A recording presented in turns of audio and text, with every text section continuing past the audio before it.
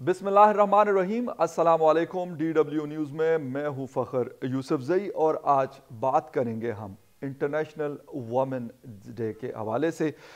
यानी औरतों का आलमी दिन आज पूरी दुनिया में मनाया जा रहा है। 8 मार्च को दुनिया भर में ख़वातीन का आलमी दिन मनाया जाता है। इसी हवाले से बात करेंगे कि ये दिन शुरू कैसे हुआ, इसका बैकग्राउंड क्या है, इसकी हिस्ट्री क्या है। तो मैं आपको बताता चलूँ कि अमेरिका में 1908 में, यानी आज से तकरीबन 110 साल पहले, न्यूयॉर्क में एक गारमेंट्स फैक्ट्री में ख़वातीन काम करती थी और उनके वेजेस के हवाले से जब मसला बना तो उन लोगों ने एक स्ट्राइक की, यानी वो लोग हड़ताल पे चले गए। उन ख़वातीन के ऊपर लाठी चार्ज किया गया और उनके ऊपर पत्थर बरसाए गए। इस हवाले से ये चीज़ उस सोसाइटी के अंदर शुरू हुई, लेकिन आहिस्ता आहिस्ता से ये चीज़ बढ़ती गई और इसका एक बाकायदा आगाज़ होने लगा। अगर हम बात करें 1909 में सोशल पार्टी हुआ करती थी, वो भी अमेरिका में।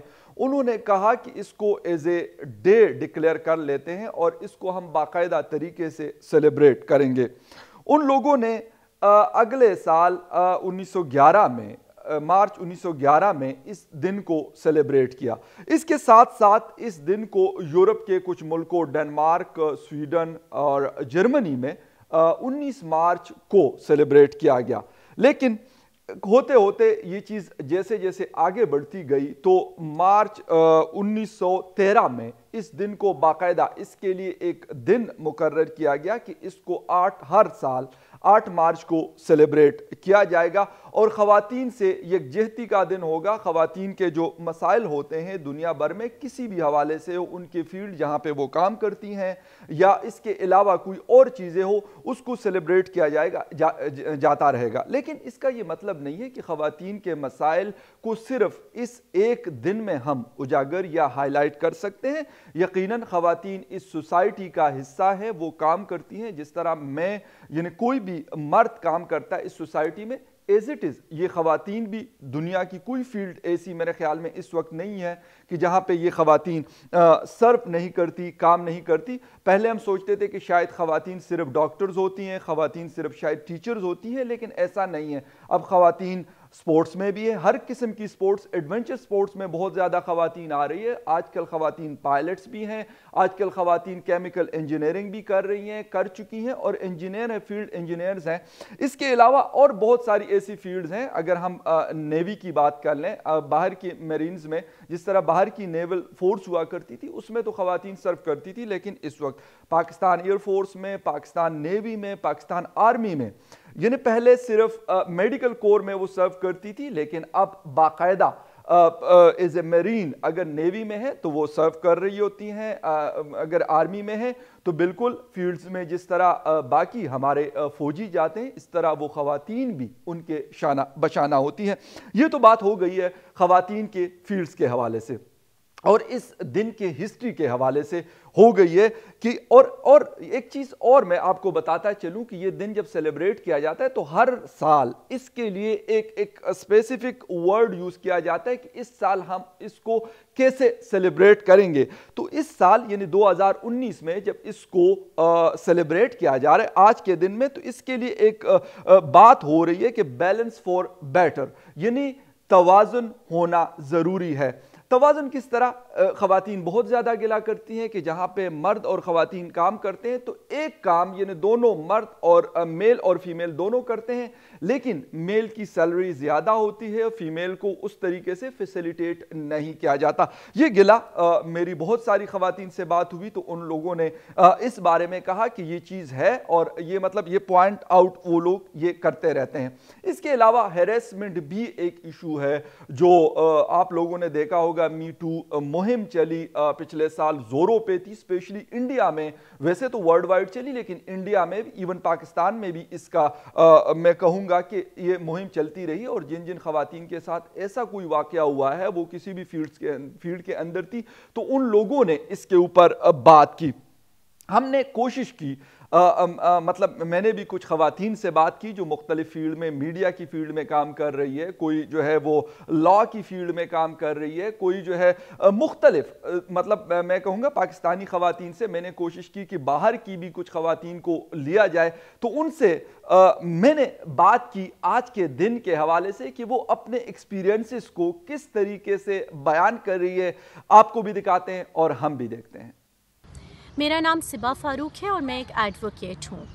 इस इंटरनेशनल वुमेंस डे 2019 पे मैं पाकिस्तान की हर औरत को अप्रिशिएट करना चाहती हूँ। वो औरतें जो पार्लियामेंट में बैठी हैं और वो औरतें जो सड़क पे मजदूरी कर रही हैं। मुझे पता है कि हर औरत को घर से बाहर निकलने के लिए और कुछ हासिल करने के लिए हर कदम पे एक लड़ाई लड़नी पड़ती है। इन औरतों की हिम्मत को मैं दाद देती हूँ और मैं ये उम्मीद करती हूँ कि पाकिस्तान की हर औरत, हर लड़की अपने हक़ के लिए बोलेगी। अपने हक़ के लिए आवाज़ उठाने के लिए किसी उम्र या किसी ऊंचे रुतबे की ज़रूरत नहीं होती। हमारे सामने मलाला यूसुफज़ई जैसी एग्ज़ाम्पल्स मौजूद हैं जिसने एक छोटी सी उम्र में अपने हक़ के लिए आवाज़ उठाई। हमें चाहिए कि हम जब भी कभी कोई ज़्यादती होते देखें तो एक नहीं, पाकिस्तान में हज़ारों आवाज़ें उठें ताकि किसी भी औरत के साथ ना घर के बंद दरवाज़ों के अंदर या घर के बाहर कभी भी कोई ज़्यादती हो। इंटरनेशनल वुमेंस डे पे मेरा ये मैसेज गवर्नमेंट को भी है कि कानून तो हैं लेकिन उन कानूनों को इम्प्लीमेंट करने के लिए ऑन ग्राउंड हमें ज़रूरत है, इम्प्रूवमेंट की ज़रूरत है, ऑन ग्राउंड एक्शन की ज़रूरत है। The government needs to take action and the people of Pakistan, the main and the women need to raise a unanimous voice against any violence, any abuse or any denial of the rights of women in Pakistan. अस्सलाम वालेकुम, मैं हूं Parisha Khan, broadcast journalist. जी, आज आप सबको मेरी जानिब से हैप्पी वुमेंस डे। और आज के दिन को मनाने का जो मकसद है वो आपको अच्छे से पता है कि आज का दिन हमारा है, हम ख़वातीन का दिन है। आज का दिन ये हमारा दिन है, बल्कि आज का दिन नहीं, पूरे साल के जितने भी दिन हैं वो सारे हमारे हैं। क्योंकि आपने सुना तो होगा, वजूद ज़न से है तस्वीर कायनात में सब रंग।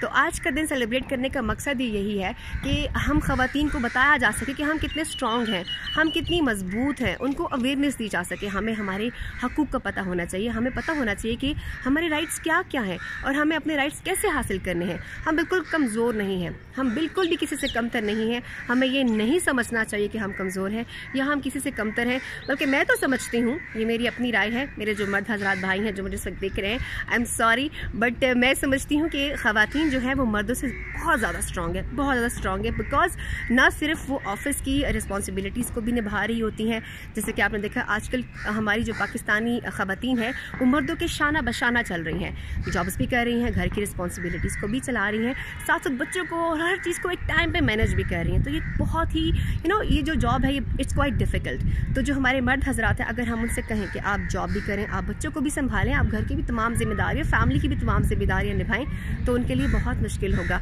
तो इस हवाले से मैं समझती हूँ कि हमारी ख़वातीन बहुत ज़्यादा मजबूत है और हम किसी से कम नहीं हैं, हम बहुत मजबूत हैं, इंटरनली हम बहुत स्ट्रॉन्ग हैं, बहुत साबिर हैं, बहुत हिम्मत वाली हैं, मर्दों से ज़्यादा बाहिम्मत हैं हम। और once again happy women's day आप सबको। और ख़ुद को कमज़ोर हम नहीं समझेंगे, बिकॉज हमने बहुत आगे जाना है, अभी बहुत बढ़ना है, हमने बहुत ज़्यादा आगे जाना है। तो इसीलिए डरना नहीं है, कभी भी हिम्मत नहीं हारनी, कभी भी हौसला नहीं हारना, हमेशा बढ़ते जाना है, बढ़ते जाना है, बढ़ते जाना है। Thank you so much. Assalamu alaikum. I'm Kuratulan from Indian Occupied Kashmir. I'm a lifestyle disease management consultant. On eve of World International Women's Day, which is commemorated across the globe, celebrations are being held and reflected on human progress made to promote women equality and human rights. Feminism is not making women stronger. Women already are stronger. It's about changing the way the world perceives them. Irrespective of phenomenal progress made by women in various fields of science and technology, majority of women around the world, especially in the developing countries, are not living up to their full potential. I would like to highlight an important point. The women in nowadays are struggling, that is self-care, self-awareness. Modern women have a tough time juggling between themselves and their families and their work life. In this grinding day-to-day schedule, they often forget to allot portion of their time to themselves, and this adds stress and disables them to function optimally. There is a need of developing supportive social ecosystem in order to maximize her productivity. At last, I would tell on this World International Women's Day to tell your daughters to worry less about falling into glass slippers and more about shattering glasses. भी इस field में काम करती